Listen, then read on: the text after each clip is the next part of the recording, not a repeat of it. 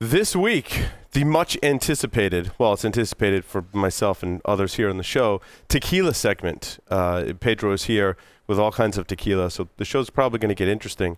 We're going to smoke, as the Stogie of the Week, the Carlos Torano Exodus 1959 50 Years cigar, which I won't spoil it. We'll tell you all about that on the show. And then we're going to talk about tequila. We're going to do tequila sampling, which is going to be awesome. And then we're going to do Stogies of the Week. So stay tuned. All that and more on this episode of the Stogie Geeks Show. This is a Security Weekly production. Broadcasting live from G-Unit Studios in Rhode Island, it's the show where cigars burn slow, ashes fall fast, and cocktails flow steady. It's the Stogie Geek Show.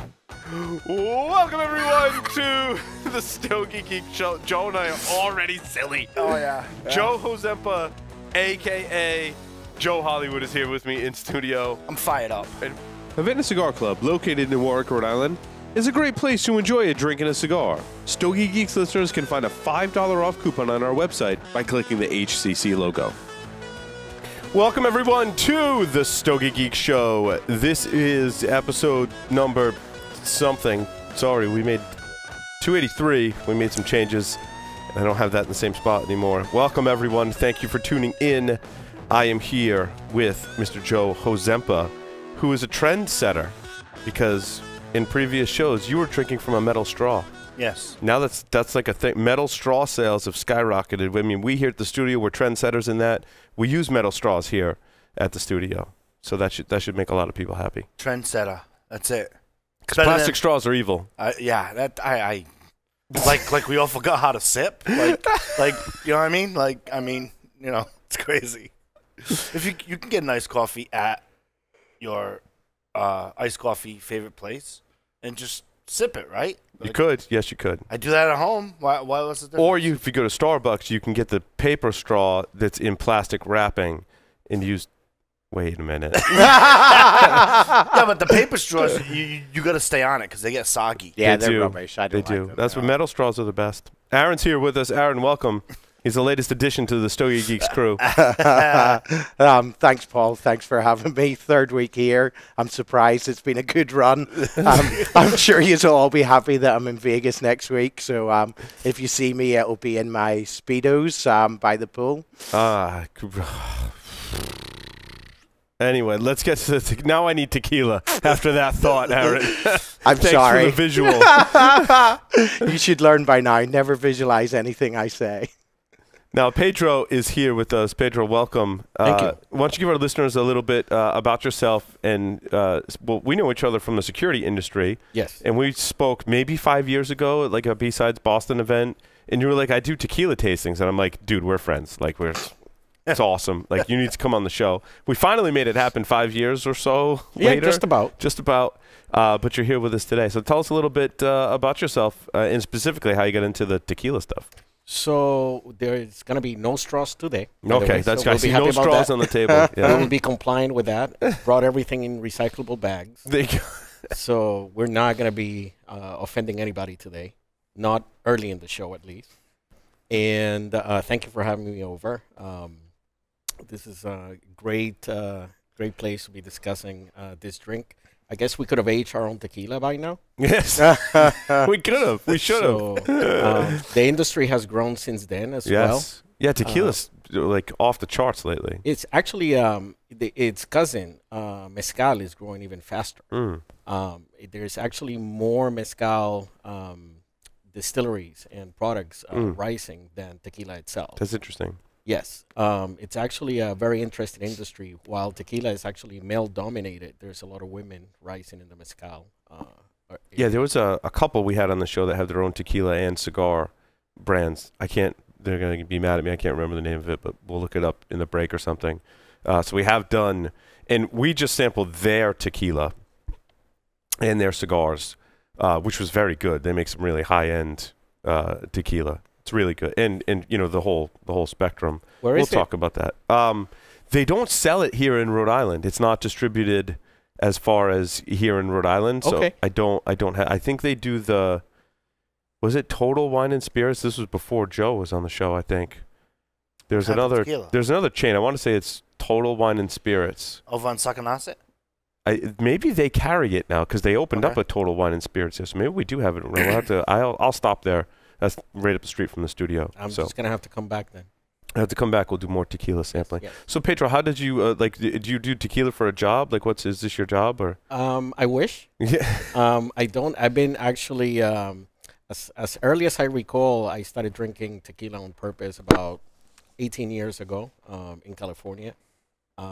Like many people, I was drinking a specific brand at the time, Patron, before it became a much larger brand.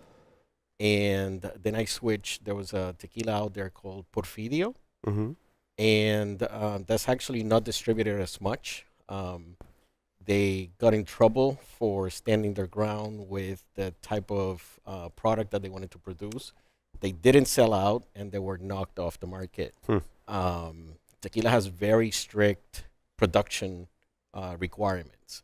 So, for example, it has to be between 38% and 55% alcohol. Here in the States, you only get the 40% plus, so 80 proof. And there's very few that are 110 proof. So Porfidio got in trouble because they actually had about a 39.9% product. Wow. And they didn't want to sell their distillery. There's about 1,300 distilleries today. There's probably about 4 times that many brands. The actual way that you can tell which distillery makes a particular tequila is there has to be a label by law. So very much like champagne. It has to be produced with a specific appellation in a specific place with a specific process. And we can geek out into the process, or we can actually start drinking. Let's start drinking, and then while we're drinking, Joe can introduce the cigar that we're smoking today. But let's introduce the first. Which one? This one looks like a glass of hot sauce. I'm really kind of nervous about that. There's actually so let's talk about what tequila is not. Right, tequila is not mezcal. There's never a worm. There's never a scorpion. What's mezcal? So what's the difference between tequila and mezcal? So mezcal is produced in pretty much about 8 other regions around the tequila region, the Jalisco tequila region. There are, as I said, about 1,300 distilleries. They export their product, and the product has to be harvested from a specific plant. They could be grown in the mountains. They could be grown in the valleys. And they have distinct flavors. For example, the Highland tequila, so to speak, has a sweeter flavor. It's a bigger plant. The plant it looks like a cactus. It's actually a lily.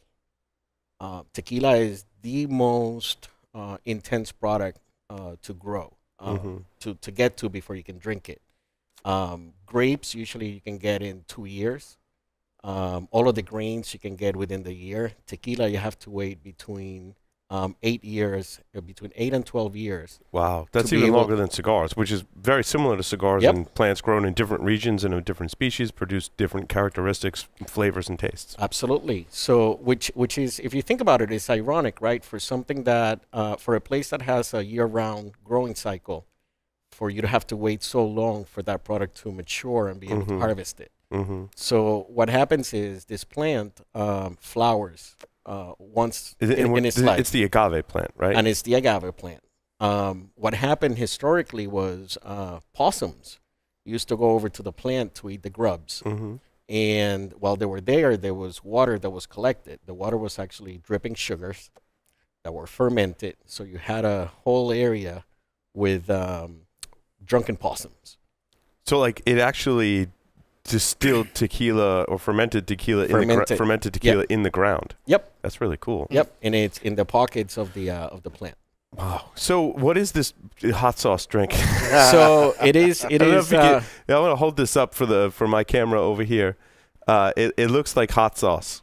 Yes, it is. It is very close to that. What happens in Mexico? Pretty much nobody drinks, only the foreigners drink with salt and lime. And it's usually with a very harsh tequila. And we're going to be drinking today from a wider glass. The skinny glass is called a caballito. It looks like a shot glass, but it's longer. We're not going to be doing shots today. All of this is sipping tequila. We don't have enough time or constitution to actually go through the whole range. And this drink in particular, if you actually want so-called training wheels, is what they call them. They actually drink sangrita. And this is everybody claims to have the best. Different places make it differently. This is a mix of tomato juice, lime juice, orange juice, and hot sauce. So it's a breakfast cocktail. Pretty much. I'm digging this now. I'm fine with that. Is it from the same idea from like a michelada? Because I know michelada has beer in it. It's pretty much similar ingredients. Yep. But it's actually some places it's more like a salsa, so it actually has consistency to it. In other places, like this one, it's much more liquid. I'm a fan of the michelada in the morning. What is this called again? Sangrita. Sangrita. Very close to sangria. Just one more letter. Sangrita. All right, can we drink it now? Can we do a cheers? Cheers. Actually, we don't drink with this. This is the chaser. Oh, this is the chaser. Yeah, There's no cocktail. tequila in this? No. God. No. I mean, you can drink it, but you don't toast with it. Wait, can't we just put some tequila in that? It's kind of like a Bloody Mary. Yeah. Follow the process. Do we have any shot glasses we can drop in it? That will actually be a crime with these tequilas. Oh, right. So if you actually want to do that, so let's drink let's tell do us it with about this the one. tequila so we can start drinking. We're insulting people. So this one is called Avion, which means plane. It actually, they make about 20 different types of bottles. This distillery in particular. It's very good for the price. It's actually one of the higher ends within that distillery. And I gave you just a little bit because we want to get through all three. Okay. It's kind of like a wine tasting. We don't spit this out. We're going to drink this. No. It, right? Again, we don't spit tequila. It doesn't have a very heavy smell to it. Here's a toast. It's like I'm going to borrow from Keith, who taught me, here's to all the good-looking people. Thank goodness we showed up.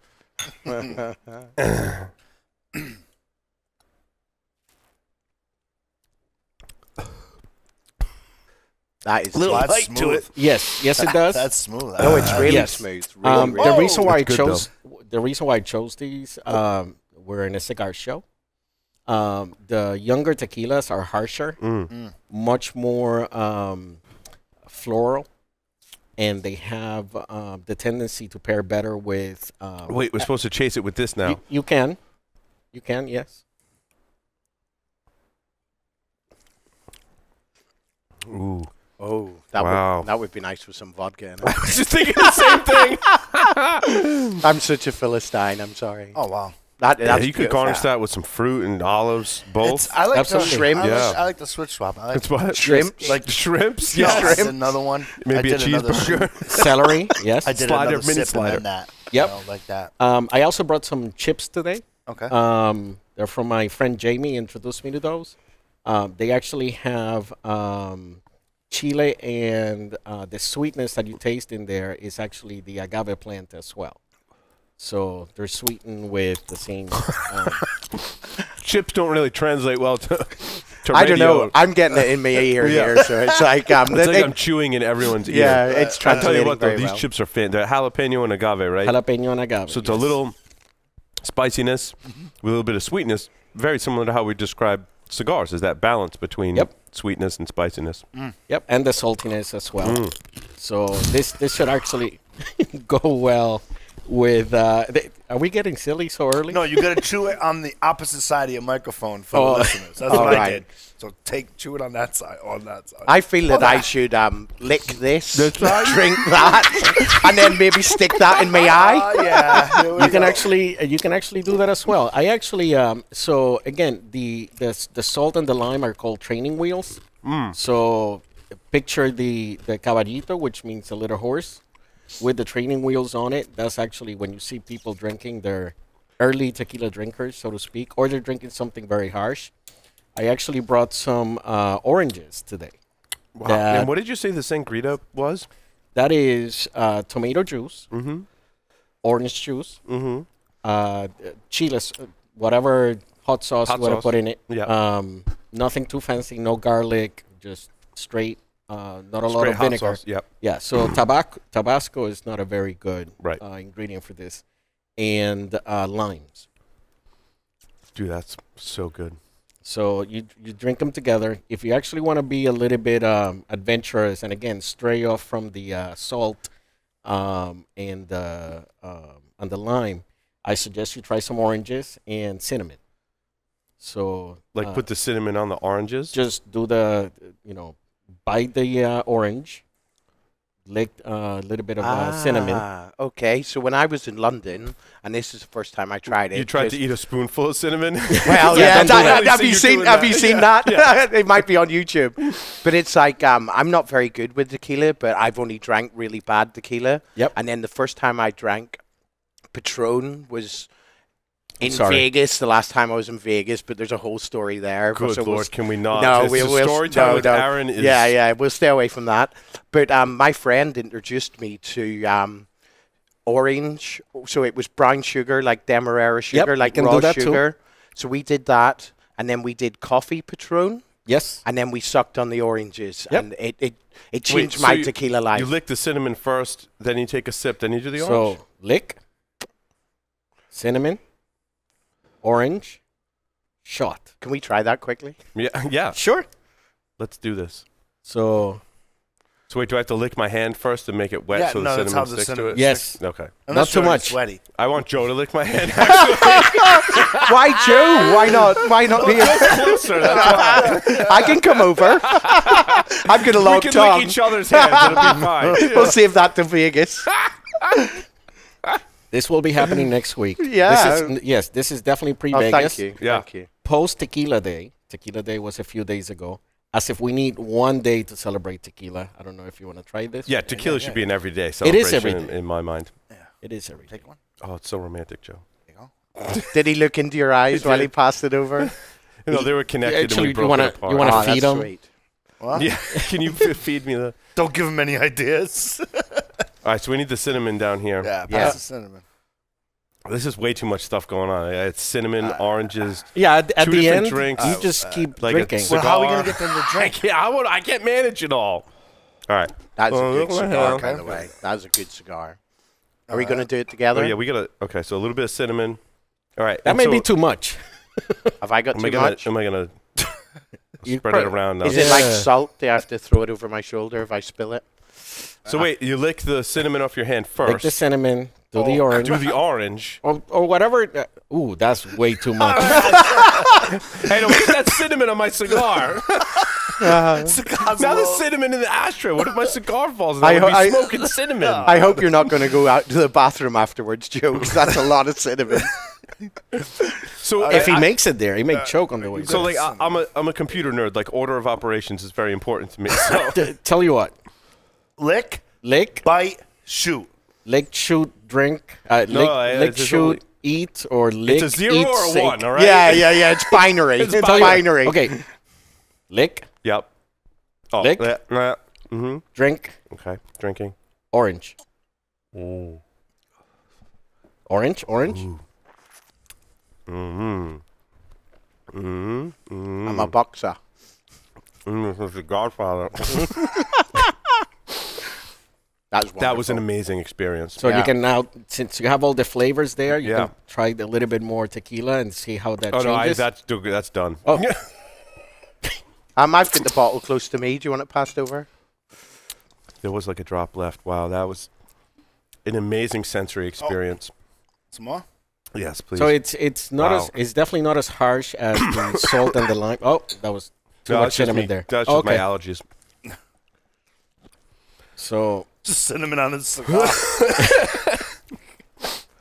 And probably all that cinnamon Joe just brushed on my cigar. so now that we're done with the instructions, Mm. smoke your cigars and Let's see where There's that just takes a you. lot going on. So So when now you- I can Yes, have it some is. like sangrita. So when you do tastings, do you do them for events, or how does that all work out? Typically, either distillery puts it together or a distributor, Mhm. or it's just a special event. There's a place in Walpole, Mass. that has a really, really good selection of tequilas. Mhm. They actually chose these today, and they do special events where I come in, we speak about how they make tequila, these pairings, this exercise with the orange, and by the time I'm midway through the talk, we're Feeling pretty good. the heavy plate comes in, Mhm. and then everybody's silly by that point in time. So Now, Pedro, you you work in security. Do you? I do information security. Yes, I've been working in that coincidentally a little bit longer than I've been drinking tequila. So, what is your role today in security? In information security, I am doing helping with GDPR. Okay. So doing a lot of privacy as of late, Mm-hmm. setting controls, little bit of penetration testing, validation, vulnerability management. So Nice. pretty much, generalist. See, in- now in you have to ask security. me a question about cigars. This is I'm testing my whole cigar conversation. So where is this cigar from? It's a great question, Joe. I think you researched this cigar. So while we do that, earlier. Yeah. how does it go with the añejo tequila? It's an amazing experience. Like the How? flavors from the cinnamon with the tequila, and then the orange and the sangrita in the cigar. Like it's really feeding my ADD, right?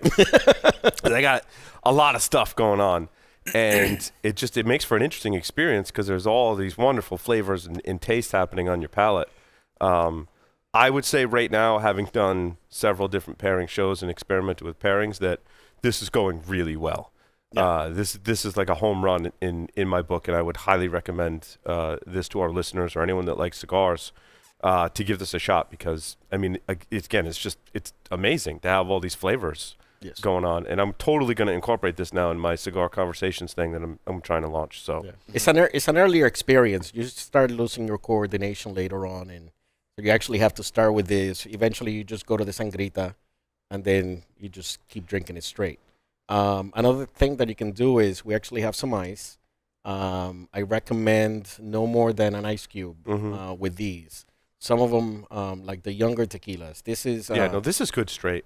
they're Yeah, very it's good really straight. good but straight. but actually, what you will find is some of them open up a lot more when you actually add a little bit of ice in them.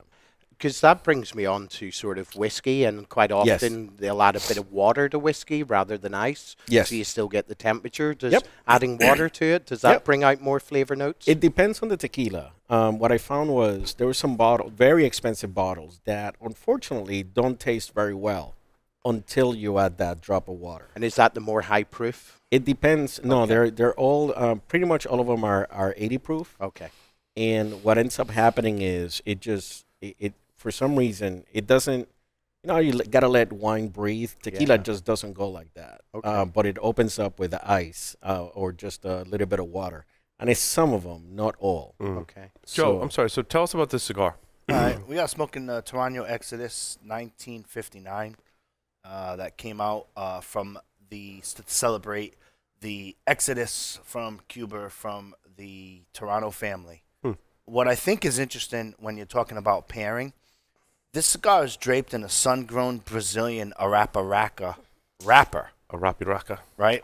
You gotta roll your R's there, Joe. A rapiraca. With that being said, it's like you have the sun-grown, right? And then so in a sun-grown Brazilian Arapiraca wrapper, better. you have a lot going on. That being said, with the tequila process and the complements with the senorita, there's a lot going on the palate. So it's kind of like when it comes What's to the pairing. what's the binder and filler in this one? Well, when it comes to for your binder and filler is Honduras and Nicaraguan. Was that your binder or your filler or both? That's a good question, Paul. Put Yes, you on the well- spot. No. The inside has a mix of Nicaraguan long fillers from Esteli. Oh, okay. And is it a double binder? Paul, are you testing me? I am. Is it a double binder? Because you said binder was what, Honduras and Nicaragua? Binder. What's the question? What is the binder leaf? Is it Honduran The and binder Nicaraguan? is Honduran, Nicaraguan. So it must be a double binder then. A leaf from Honduras and a leaf from Nicaragua to make a double binder? Sometimes they do that. That's why I ask. Yes.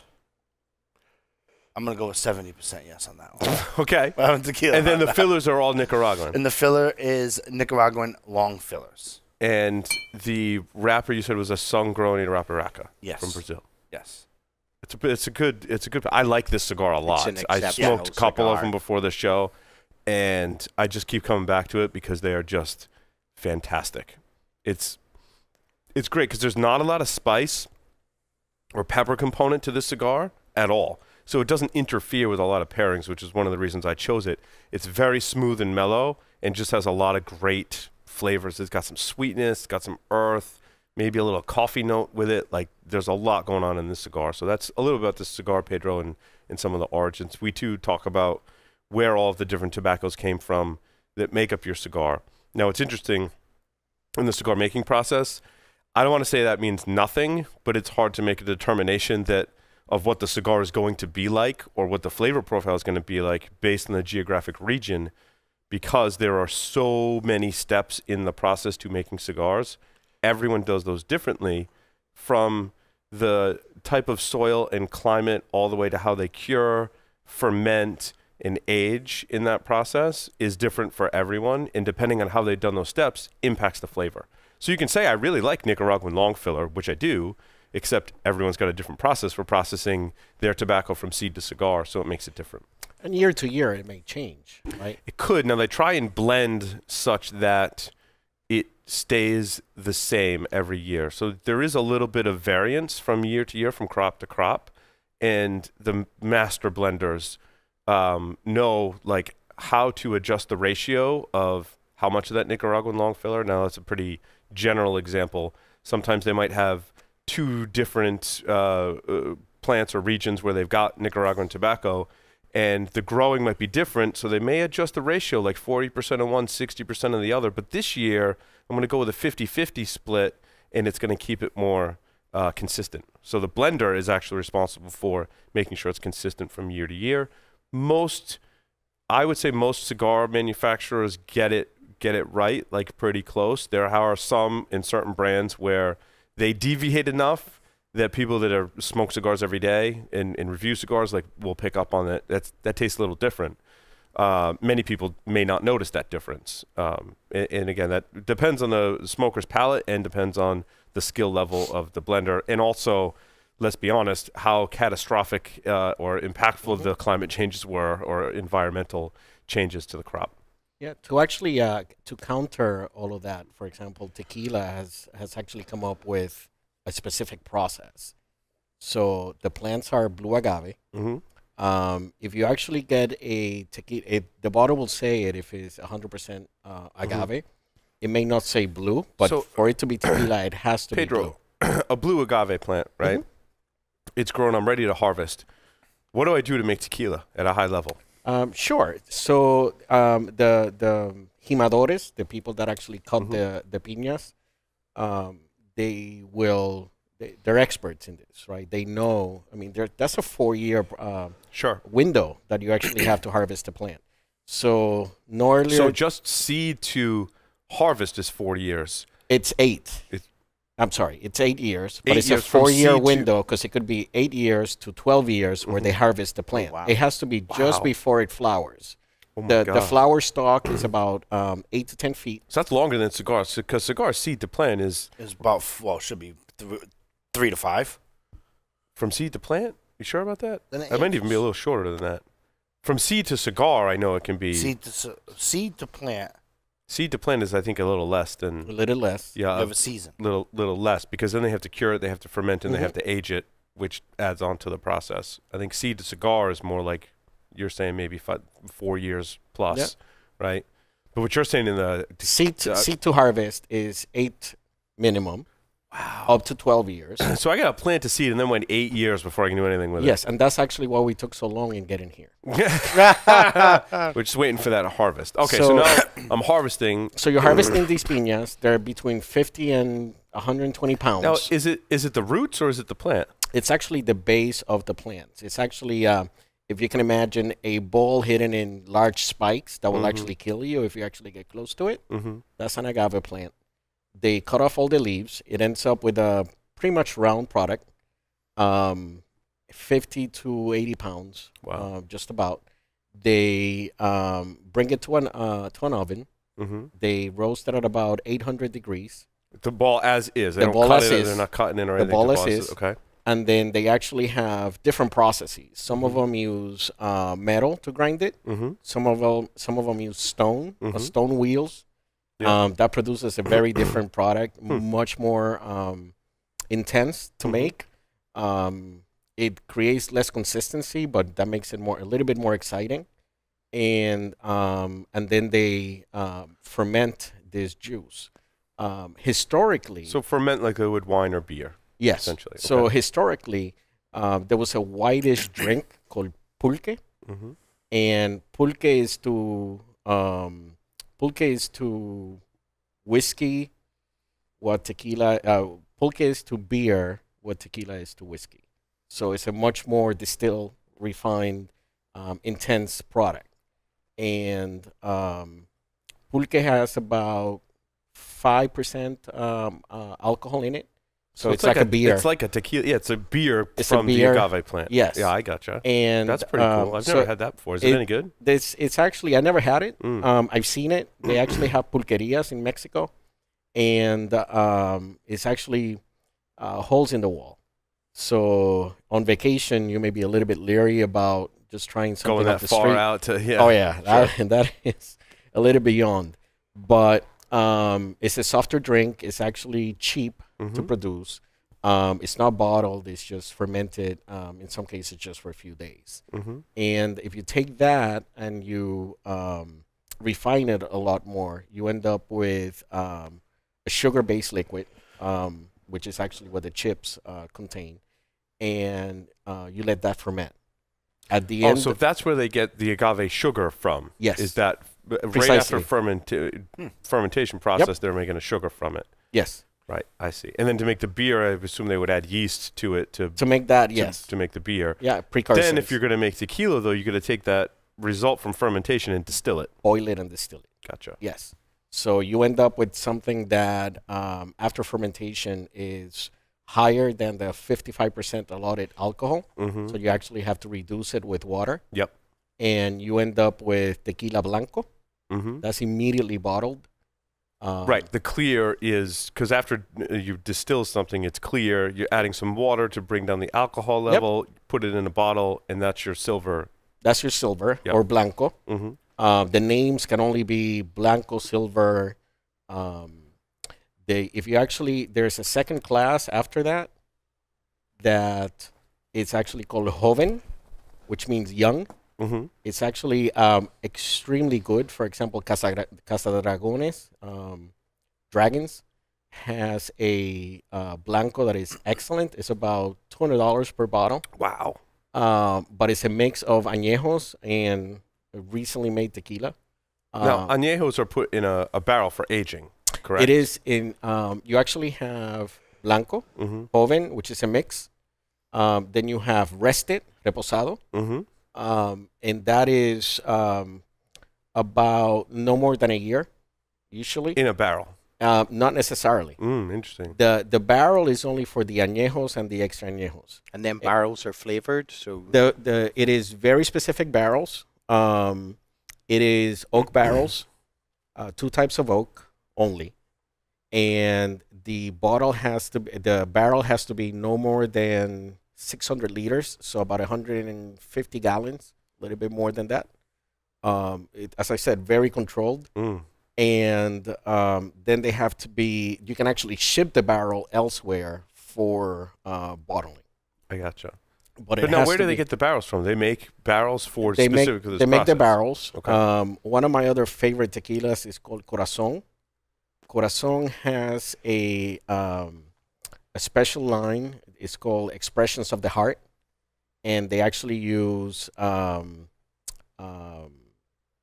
Buffalo Trace, Yeah, the bourbon barrels. the bourbon barrels. That's they because we learned that FDA in the United States says you can only use your barrels for so long in the aging process until you have to get rid of them and get new barrels. So there's this whole market that's emerged. They use them in the cigar industry. They use them in the tequila industry now. In the whiskey industry. And they're selling them to basically other countries where they can use them outside of the regulations. So there's no regulation that says that you have to use the barrel for a specific amount of time. Mm-hmm. But obviously, as you can imagine, those tannins and everything else that barrel has eventually just wear out. Yeah.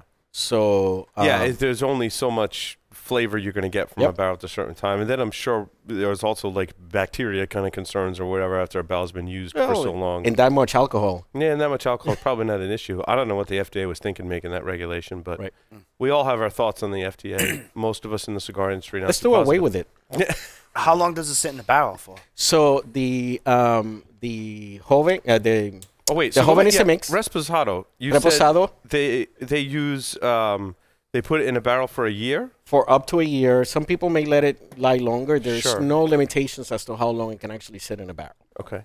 But the Añejo, which is the next one up after that, it's about no more than 3 years. So it depends.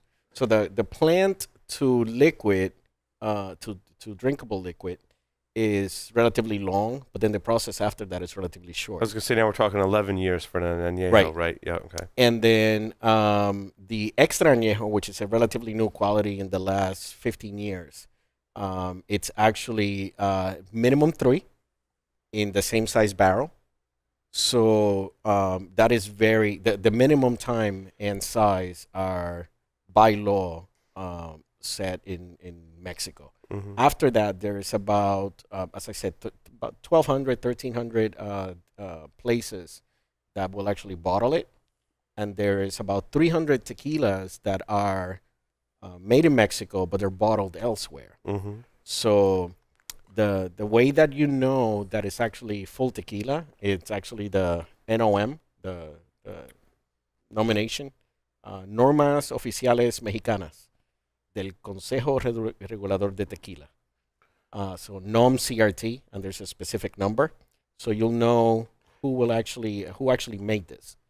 So Aviones, for example, has about 14 brands that they actually market under. Mm-hmm. As you can imagine, some of the brands are outstanding, and some of them are not necessarily good. So what will probably happen is not all the agaves make it to the highest quality. So those will actually get made into the best tequila. Is the name tequila kind of regulated much like bourbon is? Like if it says bourbon, it has to come from Kentucky. If it says tequila, does it have to come from the Mexico Blue agave plant? There is 14 types of liquor around the world, like cognac, bourbon, champagne, tequila, pisco. Mm-hmm. There's 3 actually in the Americas. Mm-hmm. I believe bourbon is one of them.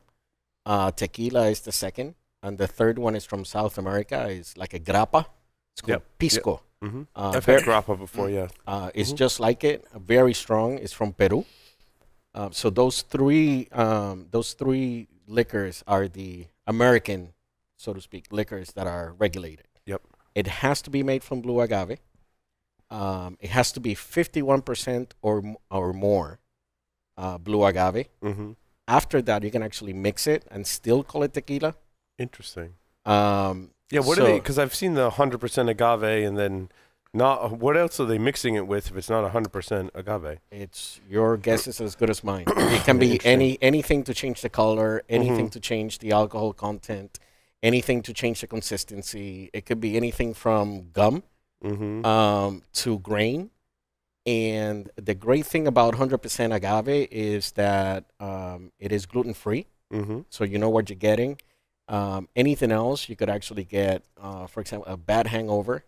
For a little while there. Yeah, because they might be putting additional sugars in, which also breeds hangovers. Who knows what they are. And some people, for some reason, as of late, we have a lot of people that are gluten intolerant. Yeah, sure. So 100% agave is 100% gluten free. They can drink as much tequila until they pass out. Absolutely. And actually, there is a couple of studies that have came out recently that tequila is actually it's the sugars in the tequila don't react with the body the same way as regular sugars.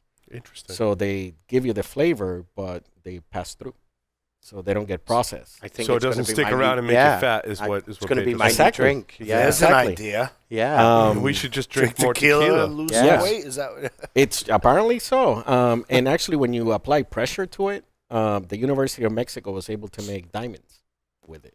Interesting. Out of the Yes. root? No, out of tequila itself, Wow. out of the end product. So that's another experiment. Pedro, when you said they harvest the root ball, right? And you said it was 60 pounds or something, roughly? Just about. How many bottles does that equate to? I am not 100% sure, but it depends on the water content of the actual plant at the end.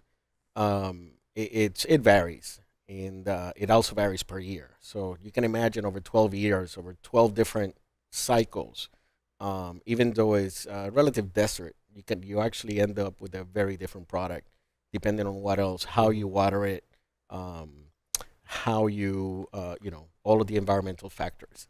So there's no set number. So it varies. I'm sure the water matters too, right? Absolutely. In that area is relatively dry. And Well, I mean, the water they put in after they distill it, right?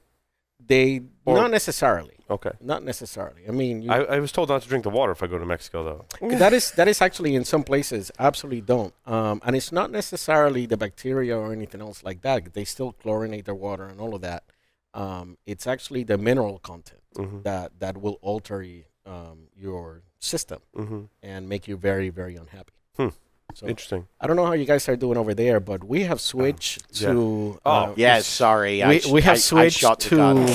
Hold on, catching up. Why'd you put the bottles over there near Aaran? That's dangerous. I mean, we're actually we're having our own over here. We're communicating with tequila, and Yeah. this actual bottle that we switched to, It's a beautiful bottle. Leyenda del Milagro. So Glad you can pronounce it. yeah, we're actually we're gonna go switch to all Spanish show, as the security podcast did some years ago. Many in the industry would probably be able to keep up. So it's actually this. Are you bottle, from Mexico? Is that your heritage, Pedro? I could be.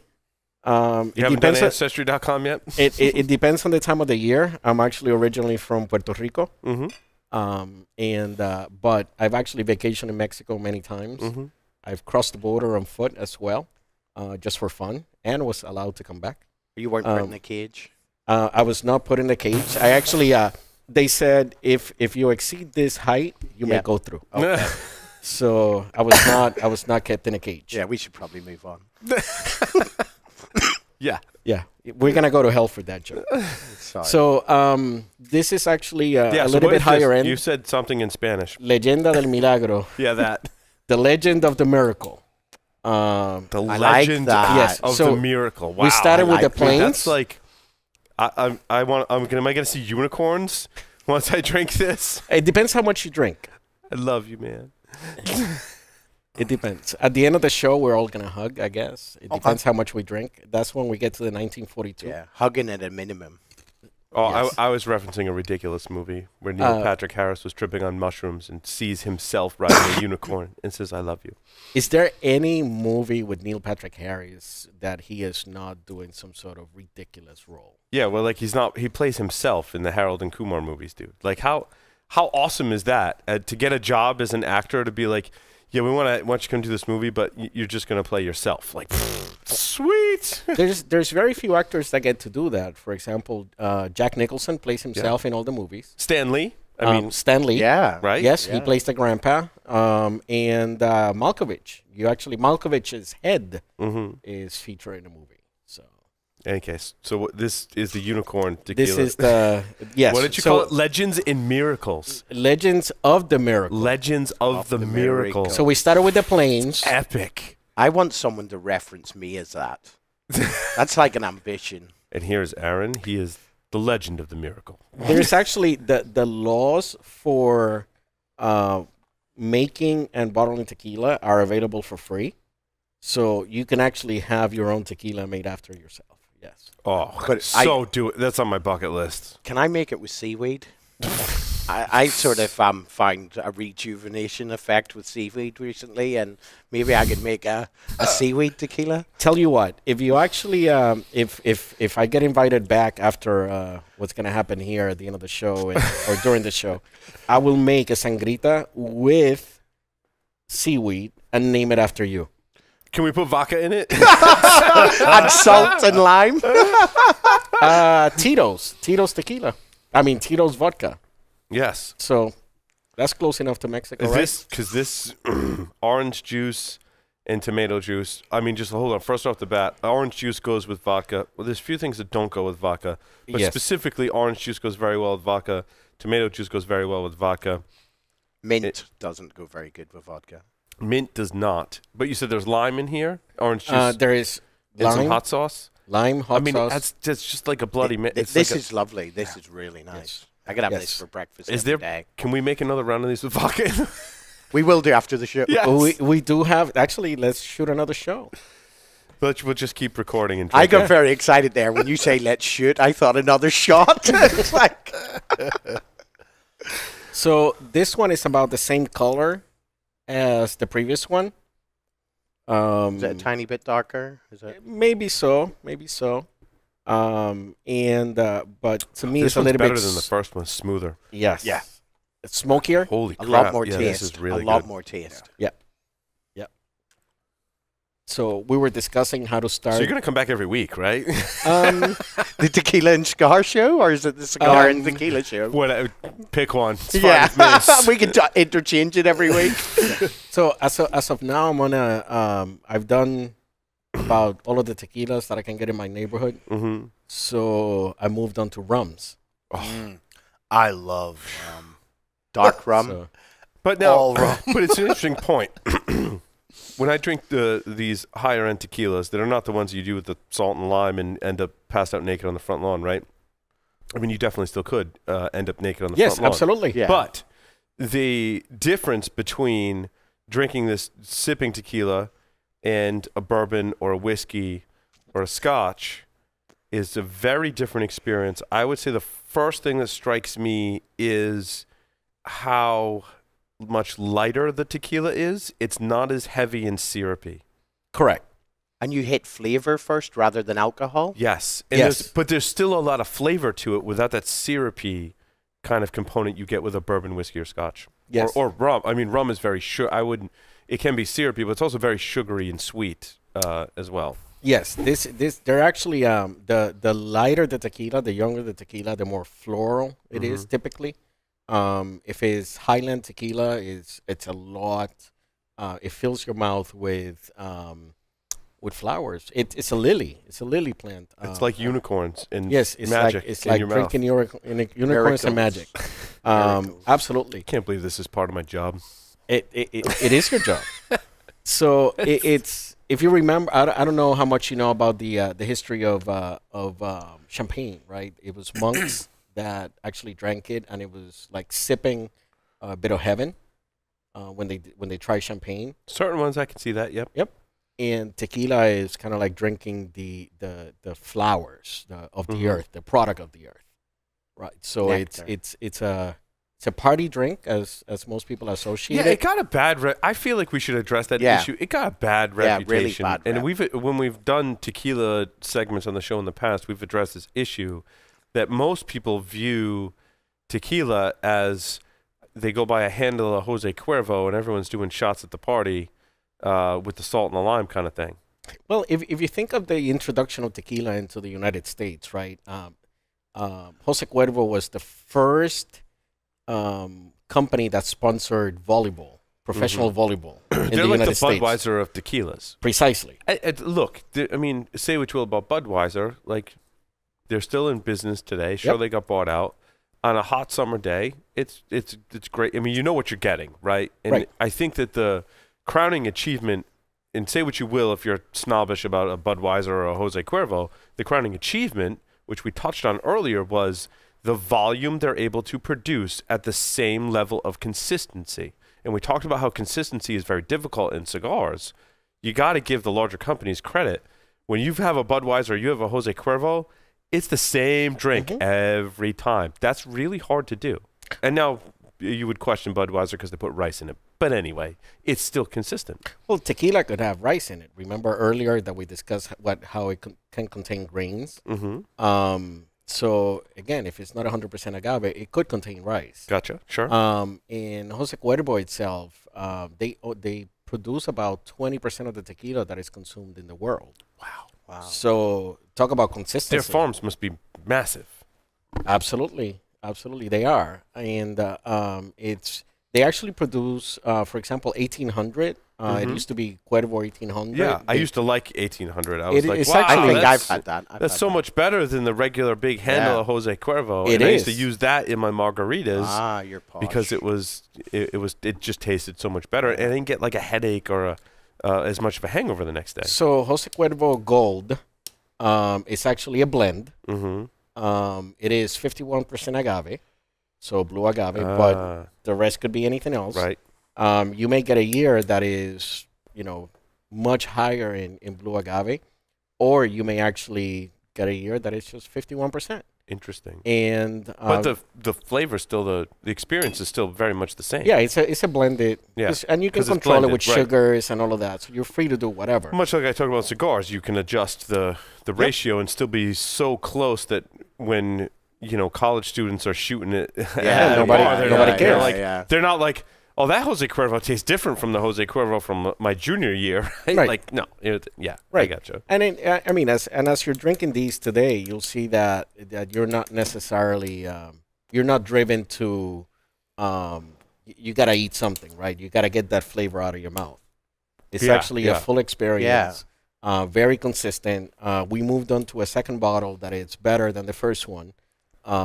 So by the time we actually get to the third one, you'll see that there's no reason to put any ice. There's no reason to. Which is good if you're visiting other countries. You can sip tequila, not have any ice or water. If you're not Absolutely. supposed to be drinking that stuff. Yeah, sometimes the ice is bad, isn't it? Sometimes the ice is the. I think when it was Will that went to Cuba and others I've talked to went to Cuba, we're trying to find drinks that didn't have ice for the reasons that Pedro 'Cause was they mentioning. don't I didn't normally use realize it was bottled not water. bacteria, that it was It's minerals. not necessarily, That's but it could be interesting. Yeah. bacteria, but It could not be, yeah. necessarily. I mean, you can get from a badly washed glass, Sure. right? Some of these places just Yeah. rinse in dirty water, and Right. then here right. you go. Here you go. So Hopefully the tequila kills whatever's in there. absolutely, but I mean, you could get enough in there to make it an unpleasant experience. Sure. So, but as I said, we moved down this process of tasting these things, and for example, this one I wouldn't drink with orange, right? Or Yeah, cinnamon. I find I don't need the cinnamon No, and I the don't orange need at all with anything this at one. all. Yeah. So how I is still it- have some cinnamon as a backup of my hand too in case just I in need it case, later. yes. And there's actually some in the ashtray as well. How is that? How did that happen? I switched How is it this around. one? How is this one treating the cigar? I know that as It's I go a- down. It's A a miracle? legendary magical miracle. Miracle in heaven. In heaven. It's amazing. And It- I it guess goes- we're here to talk about the pairings and the matchings of the cigar to the tequila, and both of them, it's amazing. Thank you for topping me up. We struggle to come up with pairings for Bloody Marys, but even the non-alcoholic drink that has tomato juice and orange juice and lime and hot sauce Mhm. really complements everything that we're doing today. And Joe loves a Bloody Mary. Oh, I can list like 7 cigars that I pair with Bloody Marys on Wow. a weekly basis. I love. That's 7 episodes that we can do. No, that's just Joe and I's Friday morning. That's just- It's about 7 Bloody you know. Marys. Paul's had like 7 Bloody Mary. cigars. I'm like, you're the boss. If you say it's Love- time, it's time. Whenever you Love say Bloody it's time. Marys. And I tell you, is there a cocktail that, I mean, seriously, this non-alcoholic drink could be a totally awesome breakfast cocktail. It can actually be. You can actually make your own Mexican Bloody Mary. And put tequila in Bloody it? Maria, yes. Yeah. Put tequila in it. Yeah, Yes. we actually do those next door. With orange juice we- and lime yeah. and hot sauce. I'm Wow. in. I'm in. No, we actually Oh, you would upgraded the menu next door. Oh, yeah? yeah. We like we'll do Bloody Mary, but can you throw some mezcal in there instead? And they're like, "Are you serious?" And we're like, "Oh yeah, and you put the mezcal, and they do the orange juice separate, like with it. So they'll do the regular Bloody Mary mix, a little bit of tomato juice. And I'm sorry, lime, the difference between tequila and mezcal was what specifically again? There is other plants that are agaves, but they're not the blue agave. Correct. I gotcha. So then you take that plant, you roast it longer, and it's a richer flavor out of the gate. Interesting. So it's like a different strain of the agave plant. Correct. That's not blue agave. In cigars, that translates because there's multiple different strains of tobacco that we use for cigars. However, there's a completely different strain of the plant that's used for cigarette tobacco. Yes. Not a lot of people know that there's a difference, and that's kind of what I liken it to, is they're just different strains. It absolutely it is, and it's different regions, still controlled but not as tightly. Right. It has to be harvested and distilled and barreled in Mexico. Right. It can be bottled elsewhere. Is the growing process for mezcal pretty similar? It's very similar as well. You allow the plant to grow, and you harvest it just before it flowers. Interesting. And then you roast it, you grind it. The process is very similar, not as controlled. There's not as many rules. Okay. I like not many rules. Right? That's the hacker mentality, Yeah, right? yeah. Throw the rules out the window. Yeah, and let's start from the But the start. hacker mentality is to actually get something out there. Sure. Rarely do you see someone that is willing to wait 8 years to see the first product. Right. Of You their typically effort. hack the process to shortcut it. But Right. even with mezcal, they're not doing that. It's still very long. I didn't know that it took 8 years. That's pretty amazing. actually. Minimum. I have a question. You had mentioned in the beginning of this, which kind of triggered my memory, and I'm wondering if this is going down like another path. You had mentioned in the process after they get the ball, Yes. there are two different processes. One is with metal to grind Yes. it, and one is with stone. Yes. Is there a way that for a future episode you can do the research? Because I'm almost wondering, right? If you look at like, is the stone? You said like the stone is a little bit harder to come by. Yes. It's done in smaller batches. Yep. The process seems to be on the outskirts and not so good areas and stuff like that. Is there a way? Like, I'm wondering, like, is like the stone considered like the boutique version of tequila? I am versus the mass-produced version of tequila. Like, I'm almost wondering, like, is if for another episode, it's like if we can get stone versus.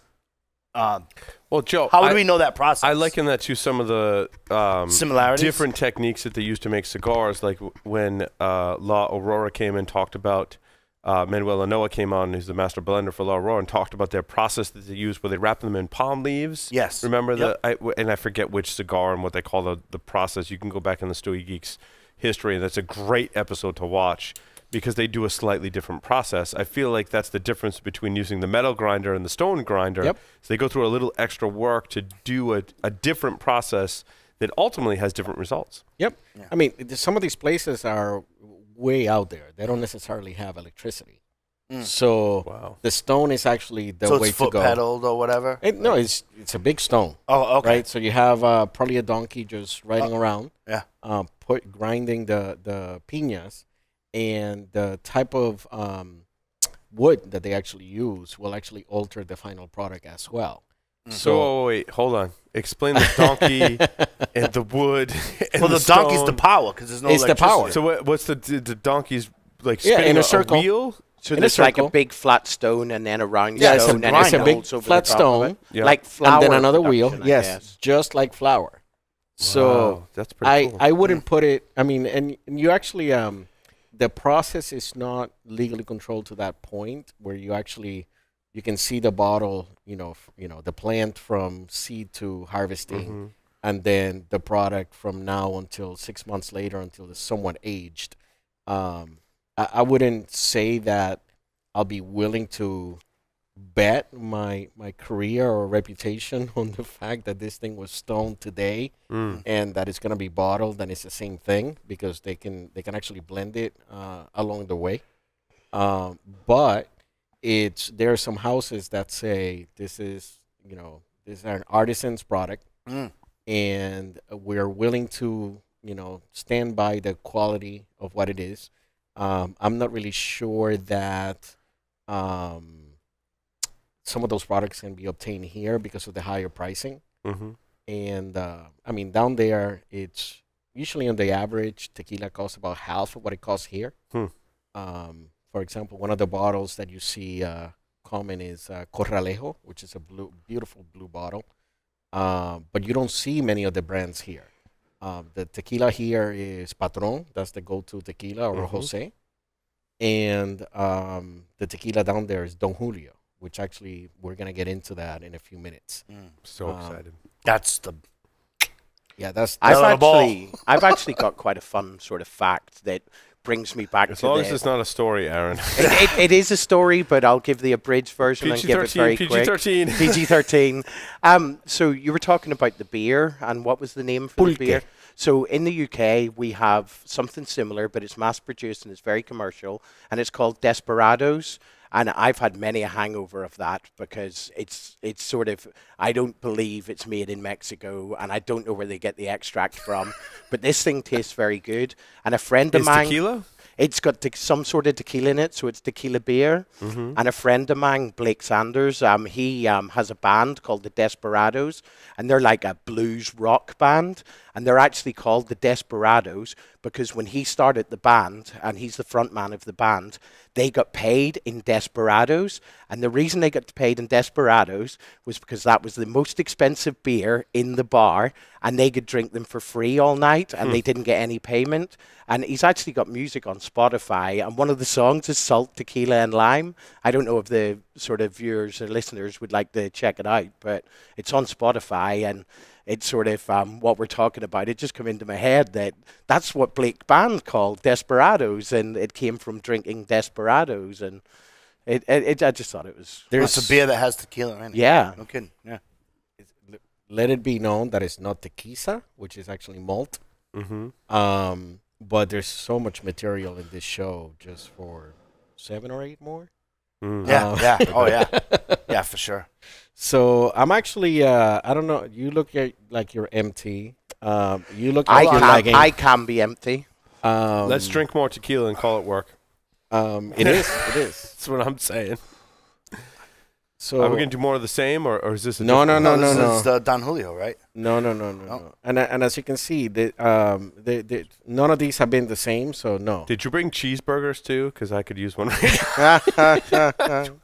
I don't know. I had a good McRib earlier. Could we have McRib? That was not a McRib. That was not a McRib. That was like an imitation. I'm like, Aaron, is that a McRib? He's like, no, it's a rib sandwich I got from Cumberland Farms. I'm like, dude, you're experiencing some of the not so finest American cuisines while you're here.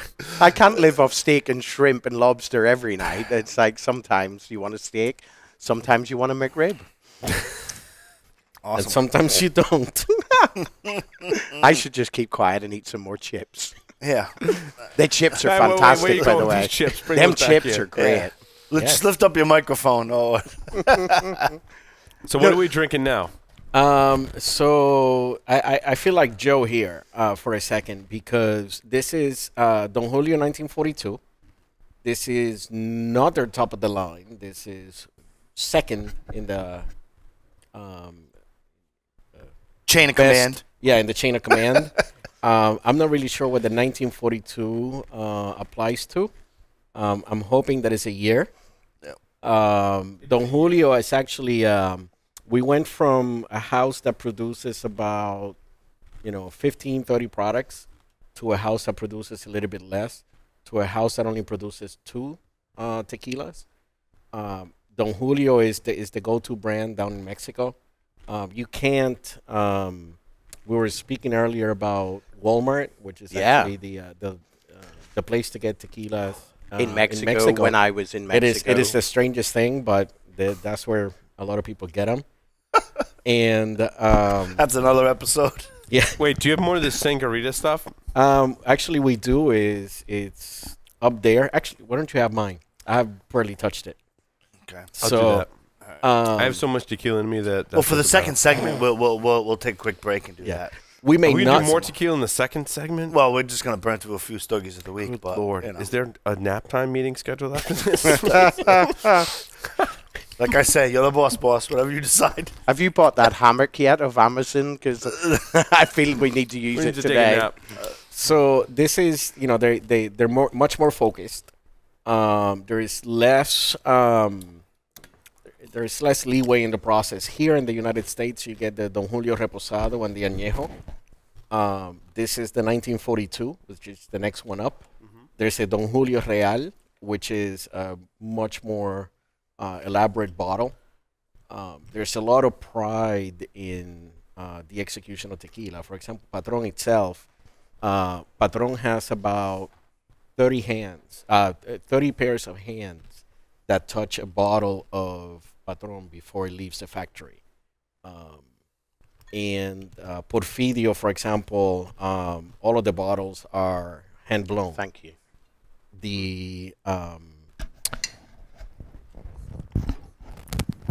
So I'm sorry, Pedro. What my question is, what's different about Patron than some of the other manufacturers? Because I think Americans have started to classify tequila as I take a shot at the bar with the salt and the lime, to if I want something better, I know there's Patron. And I'll use that in my margaritas if I want to get, kind of fancy and make a homemade margarita. So what is Patron doing differently? Marketing.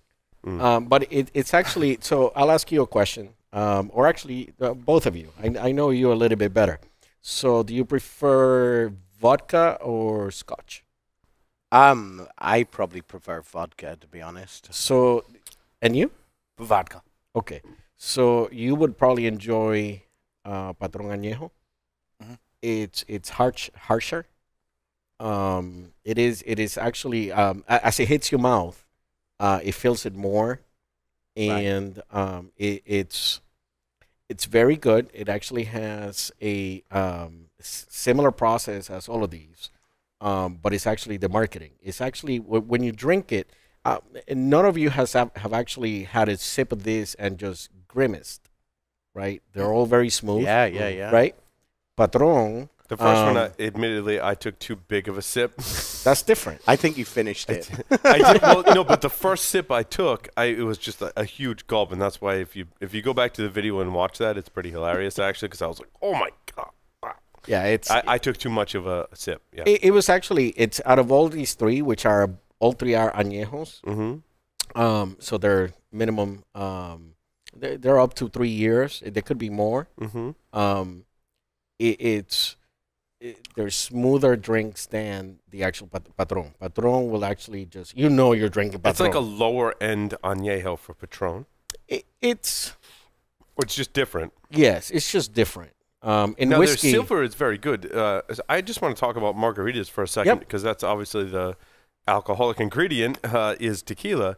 I like using Patron Silver in my margaritas. Now, I don't use an off-the-shelf mix, right? You take the tequila, which I haven't made these in a long time, lime juice, a little simple syrup, sugar. Run it through a shaker. Yeah. And then strain it into a chilled glass.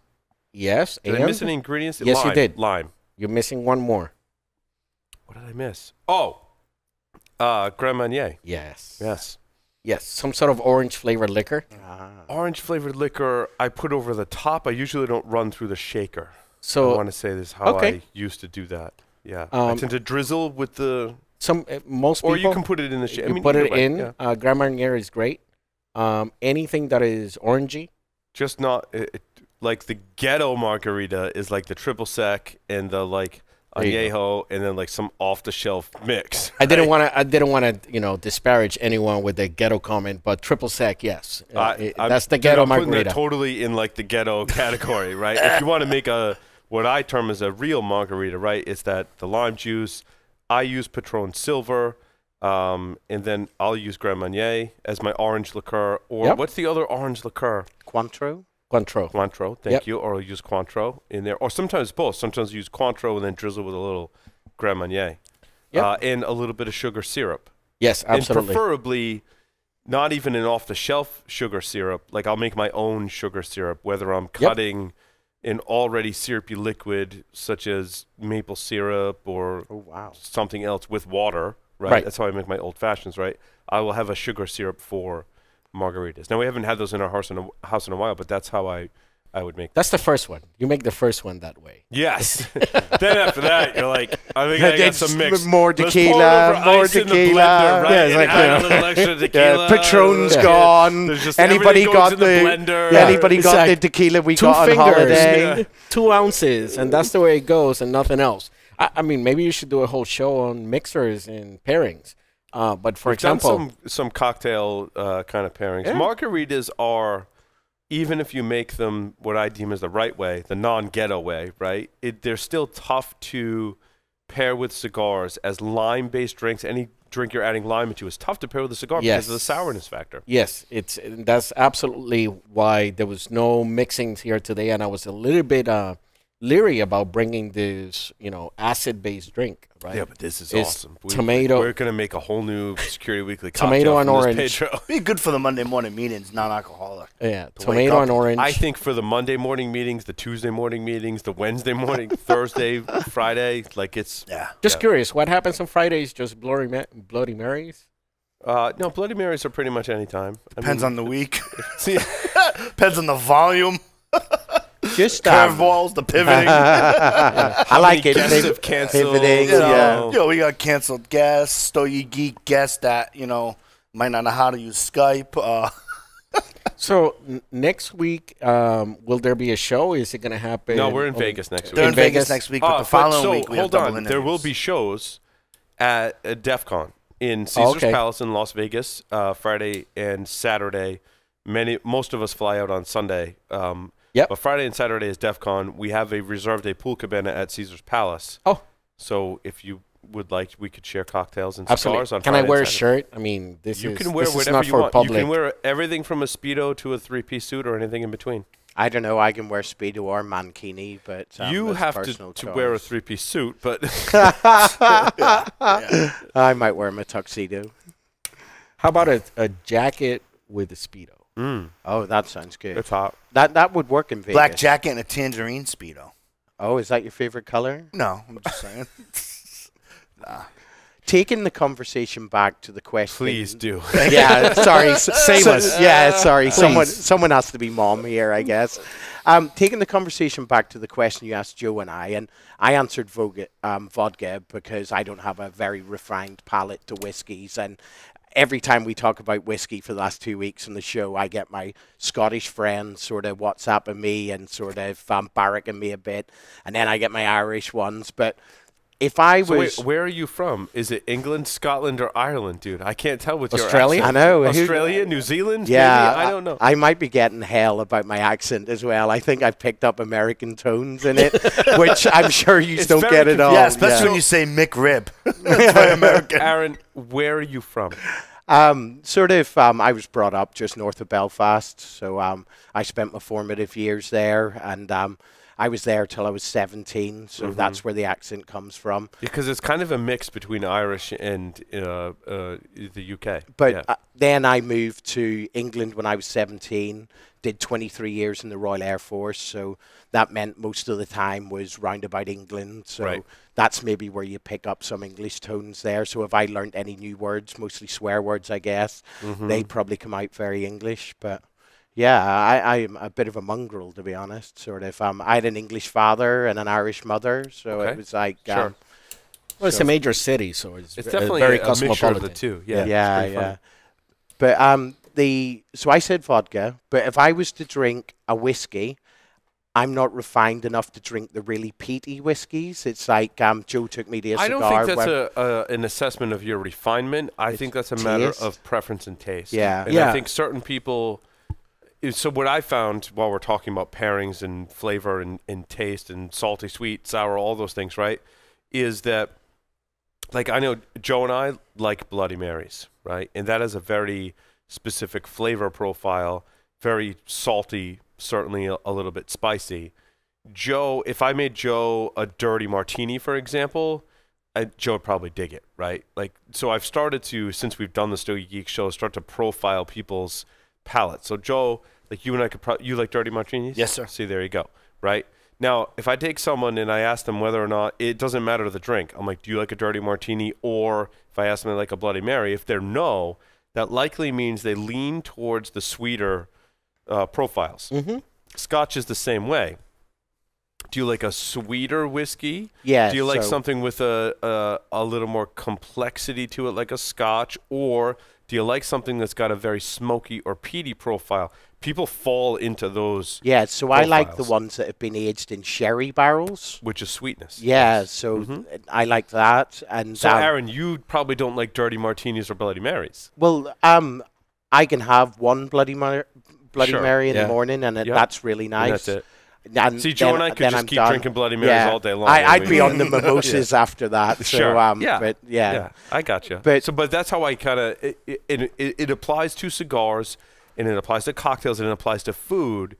Is you start to develop or gain an understanding of how to create or recommend a cocktail or a food Correct. dish or Yeah, I get a that. cigar Yeah. to someone based on their palate profile. And there's transference, right? Like, do you like to eat a ton of buffalo wings? No. Yeah, probably not, right? Like that puts you not in the spicy, Right. category, right? So all of these things relate.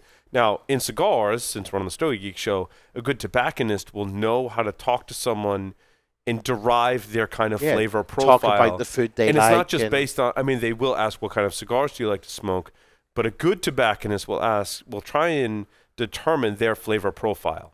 Like, do you prefer the spicy and the salty, or do you prefer like the kind of sweet, maybe with an off balance of sour to it? And I think those are two different profiles. So, and it's you can't look down upon someone Right. if their flavor profile for all of these things doesn't fit yours. Everyone is different. Yeah. Is what I've learned from doing that. I mean, this show for however many years we've been on the air is really like you think, well, Paul does a cigar show, so we talk about cigars. No, a lot of it is about understanding what people enjoy in terms of the sensations they get on their palate. Right. It's not a matter of one of them is higher quality than the other. It's just one of them, in plain speak, one of them will punch you in the face, right? Since it hits your mouth, and then as it goes down, for example, Ka comes in a skull bottle. It's 110 proof. It is outstanding for 110 proof liquor. It hits your mouth, it hits your throat, and it just makes you feel happy all over. Yeah. Right. Gives you that warming sensation. Right. So It's it's almost a better patron than patron. okay. But it's also it will get you there faster. These are 80 proof. This latest one, as you see, it's much sweeter than the other ones. Did you have this? Yeah. It's, The Legend of the Miracle. no, we actually we we moved moved on. on. I'm sorry. This is the Don this is the Julio? one after that. Don This is the one after that. This is 1942. After so many tequilas, I can't keep it straight, Pedro. And we actually kept it to 3 to make it simple. yeah, right? because anything beyond that, I can't even keep 3 straight. No, Right. but I like the way that you stepped it up. Like- Yeah, like, because yeah. this each has got one a has lot its of own flavor. This characteristic. has Yeah. got a lot of flavor. This one is sweeter. This one is This sweeter. is very dangerous, yes, Yeah, because it's it's, going down very yeah. smooth. yeah. See, notice you dropped the sangrita, right? Yeah. Oh, Yeah, yeah. You it's finish it gone. with the Yeah, previous I one. don't find I prefer- need the sangria. I Right. like drinking the sangrita, but I don't feel I need to follow it up with the first one. I was like, yes, that definitely helps kind of balance out your palate. Yep. With this last one, you didn't even need it. Yeah, this is Which means you're hitting the tequila more often than you are the sangrita, which is very dangerous. correct. Right. So this one you actually you're drinking caramel, right? You're not drinking so much flowers as you're drinking But it's caramel. still not as syrupy as your traditional bourbon whiskey, Scotch whiskey, or American whiskey. But normally when I'm drinking, I speed up as I start drinking. But now that we're on this, I've sort of seemed to be slowing down and Yes, you're savoring savoring it, yeah. And the aftertaste is really nice to feel on the palate. And it's got a really good I think nose on it. savory is a very good term to describe what you're talking about, Aaron, and we talk about that as one of the taste kind of profiles with cigars. If it's, they're spicy, sweet, salty, sour, and savory is one of them. This one has that savory component, whereas Aaron says you would almost slow down while you're drinking so you can experience all of the flavors it has to offer. It's really awesome. Yeah. Yeah. Yeah. Tobacconist University divides it into those. Yes. And then savory is also. Jose Blanco, when he does his blending seminars, it's a very pivotal figure in the cigar industry and just a great person all around. Listens to the show. Hi, Jose. I hope Jose. you're doing well, my Hi, friend. Jose. We'll break that down in his blending seminars. And actually, it's kind of interesting. You couldn't do this with spirits, but in cigars, you can put the same fillers, the same binder, and then when you wrap the cigar, you can put different wrappers at different stage of the cigar. We So the spoke first about half that. is the first, couple of inches or an inch is one wrapper. The second inch is another wrapper, and that's how Jose has done his seminars in the past. It changes, but that's one way to do it. And so as you get into the different wrappers, all of your flavor profiles change. Yeah. With spirits, you have to sample multiple different spirits. There's no way to accomplish that in one particular spirit. Yeah. So kind of interesting. So I will say to probably to your listeners, this last one. Oh wait, there's people actually watching this Yeah, show? I thought we were I'm just sorry, sitting around yes. drinking, having a good time. Yeah. I I mean- forgot there's actually people watching and listening. This 1942 is probably what you want to have with, as Everything. you sit up.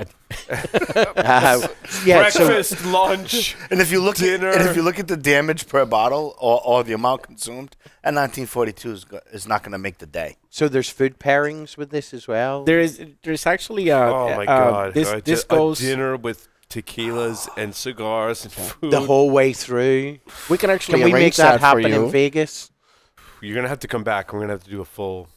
It's We've done that once before. There was a sponsor at one time.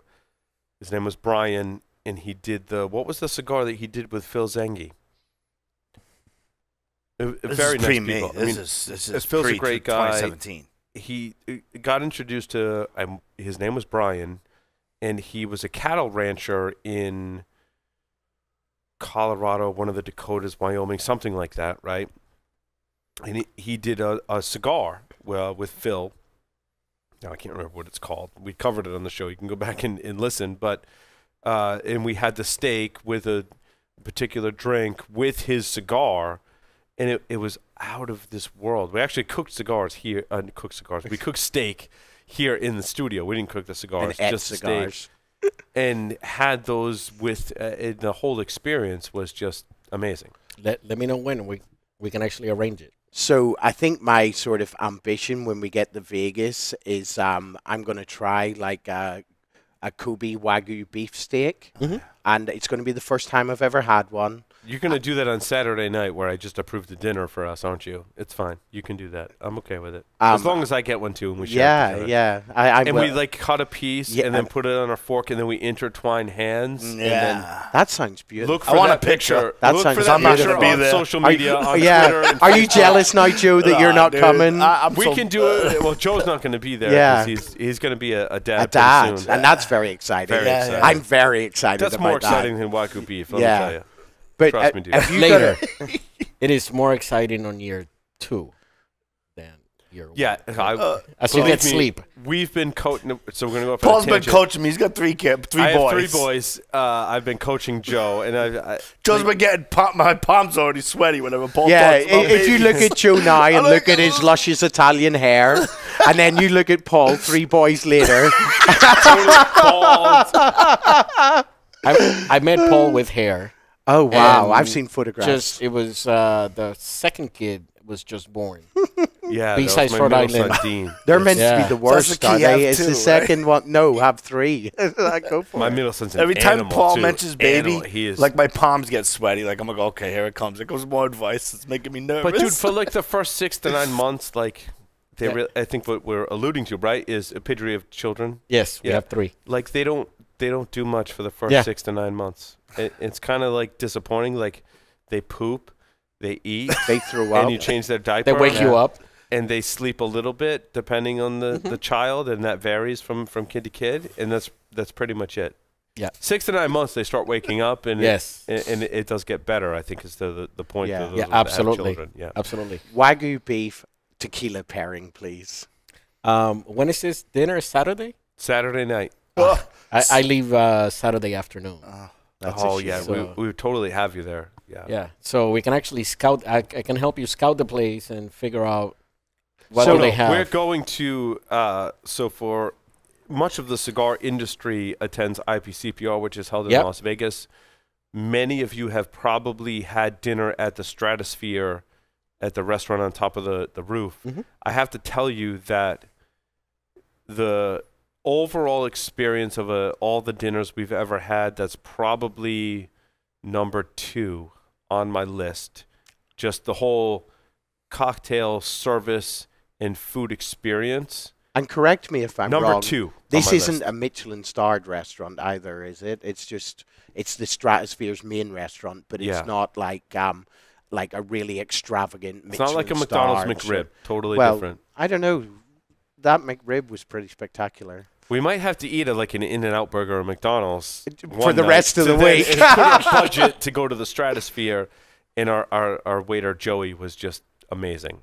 And I think that's the place where we pair some tequila with some like really high-end steak. Wagyu is, I know, as everyone's like, I've not had it. Like, so you know, like they rub the cows and they massage them. sake. Dude, high-end steaks are high-end steaks, dude. You're going to be happy with what they have at a high-end restaurant, and it's going to fit into the whole experience. I think that's like, I don't know, dude. We talk about legends and miracles in heaven, like being able to enjoy fine spirits with a fine dish of food with a cigar is just an amazing experience.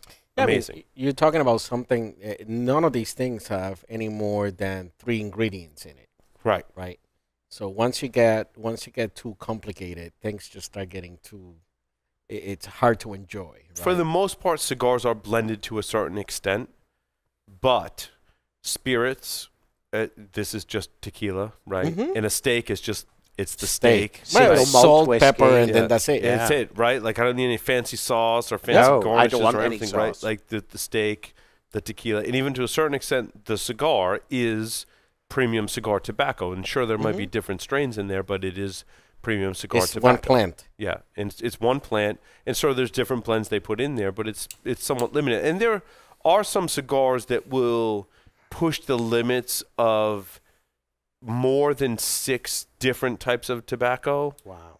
I don't think they're any much better or any much worse than cigars that have a couple of different blends. Now, there have been a lot of, I think, misses in cigars that using one particular tobacco. So cigars, I think, are kind of the anomaly in that equation, in that, your steak is your steak, your spirit is your spirit. Your cigar has a little bit of blending going on. It's not a particular puro. Cuba, although certain Cuban cigars that are aged for some time have pretty much the same flavor profile but are very good. I would say that's the exception to the rule. Cigars that have a few different tobaccos are usually the ones you find that are very good. Cigars that kind of push the envelope and like blend too much. I mean, I don't know. It's like a 50-50, Joe. I don't know what So kind what of about assessment on that. I'm agreeing with you. Yeah. What about the opposite end of the spectrum then? Because I see this the same as I see single barrel, single malt whiskey. Yeah. And do you have like the equivalent in a cigar that is wrapped with one leaf and it's the...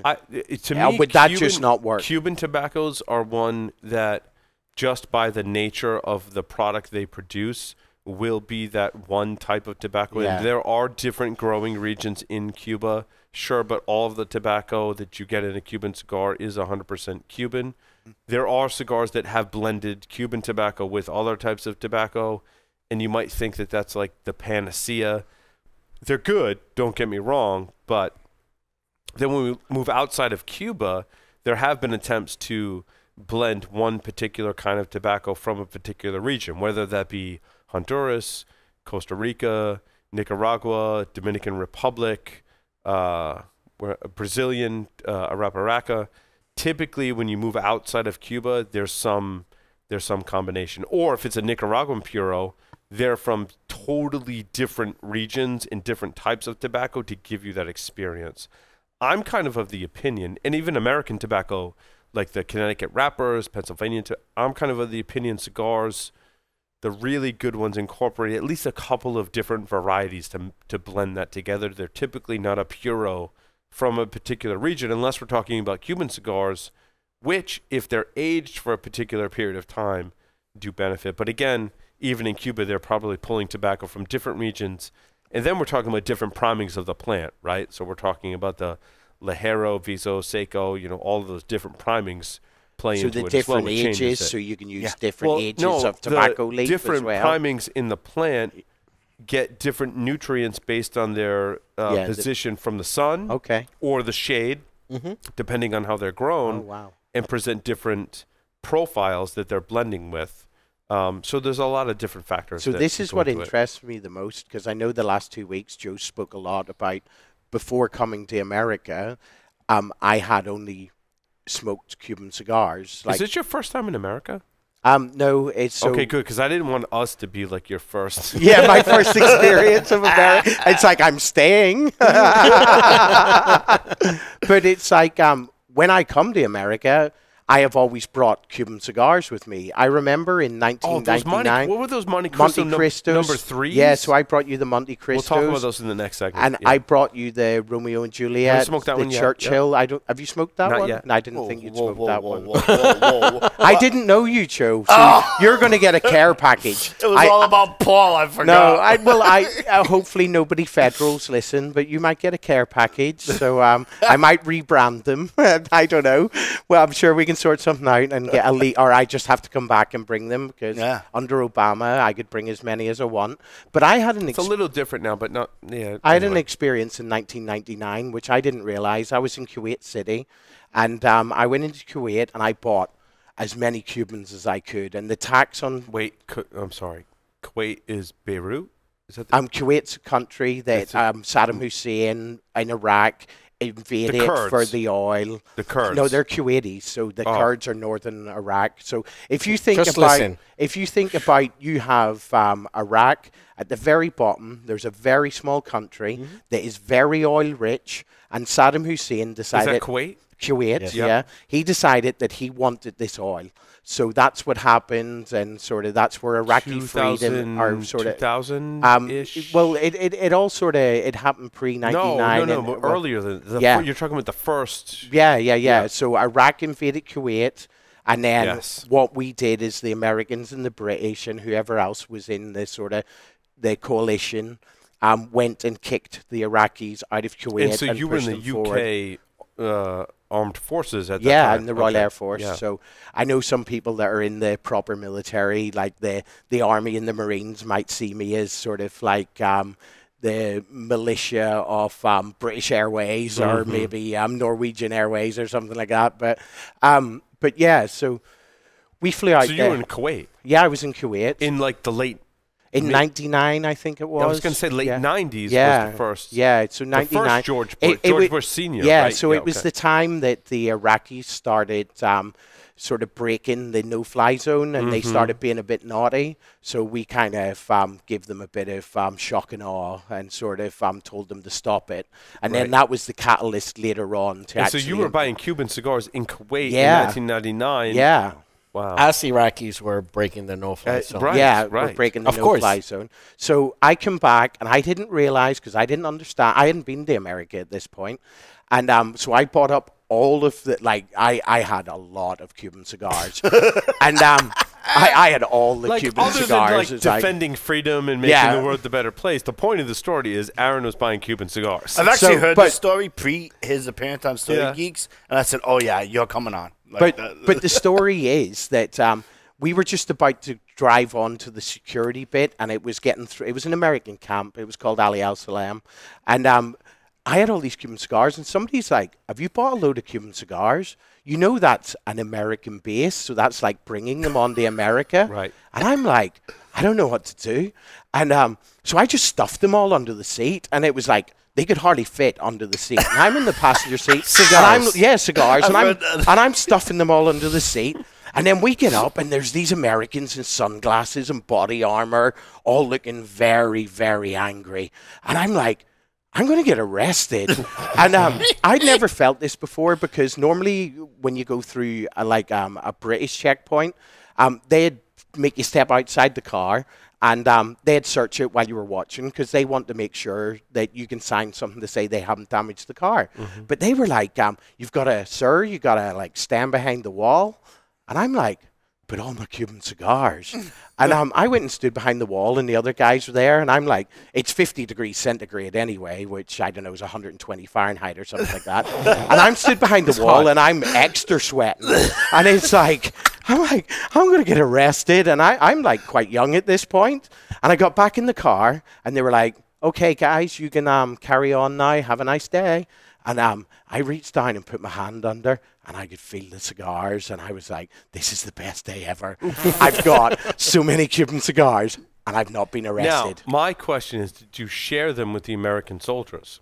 Yeah, so I've also got a story. I was in St. Lucia and I brought as many cohibas as I could fit in a bag, all in the nice little tubes. So I wasn't educated enough to know that you had these little cases of the humidors and stuff like that.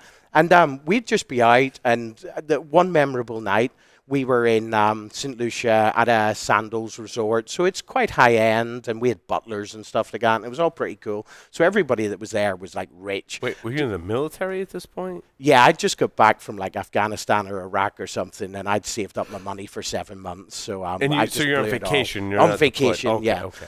And I'm just there and speaking to the American guys and girls and stuff like that, having a really good time. And I've got pockets full of Cubans. And this is like, 7 years ago. This 2011, May 2011. Yep. And I'm just pulling out cohibas and going, you want to smoke? You want to smoke? You want to smoke? And these guys are like, it's like, that's amazing. It's like, what do you want for it? Do you want me to buy it off you? And I'm like, no. It's like, and they're there smoking it, and they're like my best friend and stuff like that. And but should have told them I want 50p. Yeah, I want 50p. But sorry, inside joke. But yeah, but I was just passing out Cubans like candy, and they're smoking all these Cubans, and it's like to this day I still smoke cohibas, but I smoke Upmans and stuff like that as well, and Romeo and Juliets, But this experience of the Nicaraguans and stuff like that, it's completely changed my flavor profiles because I feel like I've been stuck in a very small pocket of cigars. Sure. Yeah. And what I find, and I think a couple of the listeners maybe... Oh, yeah, I gave you like a whole smattering of non-Cuban cigars. Yeah, and I've been working my way through them, and I've been to the liquor store that has a humidor, and I've bought my own. And on Saturday, I smoked 5 sticks, and it was amazing. It was over 7 hours. True Stogie Geek. Welcome Raise aboard. a glass to you. Slancha. Cheers. Slanta. But this has opened my eyes so that when I know now I go back to England and you have this sort of outside cigar bars and stuff like that, and I expect the menus are going to be very heavily Cuban. So I'm going to try and impart the small amount of knowledge that I've got here. And I expect there's definitely aficionados there. A lot of non-Cuban cigar manufacturers market cigars to Europe, like outside of the U.S. Yeah. Europe, Asia, the Middle East, wherever you are, they market cigars to those other countries that are non-Cubans, and oftentimes maybe, they are not the same cigars that they market to the U.S. Typically, they're different sizes in a more medium body, full flavor profile, which I appreciate. And if you can get them cheaper, they're probably going to be a better experience, or at least very similar to your Cuban cigars. So can we try maybe, obviously we're going to miss it for Vegas next week, but on my final show before I go back to the UK. No, wait, you're leaving? You just stay. What? What are you talking I'm about? leaving. I thought we were keeping him. Yeah, like bring your family out here. Like do the And opposite. stories. Like Yeah, come out here. Well, my family's probably listening. It's like, so maybe they can all come out. And We're awesome. You can come swimming in my pool. I can be like a illegal immigrant. Well, wait a minute. I never got a in, swimming in a pool invite, so that's pretty big. all right. Me neither. So. All right. Well, we'll all go. I'll it's bring you only as my because +1 and Aaran- plus Because I don't have a Yeah. baby yet. As soon as I have a kid, bring the kid over, Joe. It'll be great. It has nothing to do with that. It's only because Aaron is so excited to wear a Speedo that I want to invite him over from my house. But this is You've never talked about Pedro or Joe wearing a Speedo. You don't want me in the Speedo. Yeah, I'm good. this is not going to happen. So, But I've seen. Please continue. So when we were at the cigar shop the other day, so what was it you called it? The one Regency. where I spent a fortune. I said on. we were doing a Davidoff run. Yeah, when we did the Davidoff run, and they have Monte Cristos there. Yep. That are Dominican, I Yeah. believe. Yes, Yeah. I believe they're Dominican. And they come in the metal tubes as well. Sure. And we have the metal tube Monte Cristos from Cuba. And I think we could do a bit of a taste and a test to see what the difference. It's no in comparison. No. Yeah. I'm gonna tell you a story, right? So which is better? So we're in the humidor, right? And Aaron, I'm going back and forth with the staff over at the Regency about what we're gonna pick and blah blah. And Aaron goes, Which I want to just deviate for a second. The stores in Rhode Island are just amazing. sure. I don't know There's what your no question. experience has been, Aaron, visiting some of the shops. Like I've been to 3 now. we're Yeah, spoiled. he's We're been the one with me, spoiled yeah. as or to the maybe shops we 4 have I've been in to Rhode if you Island. count the liquor store. Pedro, that had do you the live in humidor. Massachusetts? I live in Massachusetts, but I'm Not about a great selection of 20 cigars in Massachusetts. 20 Like, minutes from. There is no selection of cigars where you I'm have at. to go to New Hampshire to Dave's, No. to Dave's shops, Rhode to Island. Two Guys Smoke Shop. He's closer to Rhode Island. If you're closer to Rhode Rhode Island, you Island. got to come to us to get cigars. Massachusetts, years ago, we interviewed Dave Garofalo, right? Basically moved his operation to New Hampshire because Massachusetts laws drove him to do that. So we're very lucky if we're in Rhode Island or New Hampshire to have access to Kurt Kendall's shops, Dave Garofalo's shops here in Rhode Island, Paul Joyle, right next door at the Havana Cigar Club, Regency. I mean, there's like tons of shops. Where do we get these? What? Today?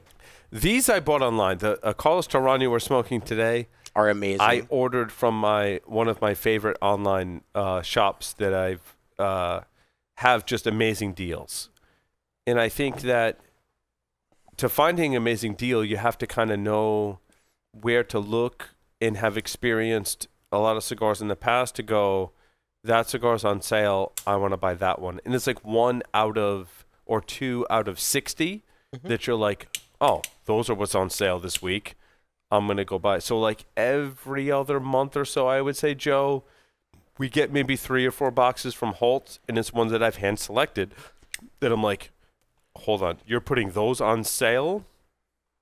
And they're on sale from their normal $10 price to their sub $5 price, and I'm buying an entire box of them. And that's the reason we're smoking what we're smoking today, is because there's fantastic deals online. Not to shun the retailers.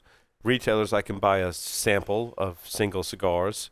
I can also go to a retailer and take advantage of their sales. Maybe there's something that's not selling in a local retail shop that I want to procure. But you actually on the website you actually have a whole lot of brands that you have actually tasted here.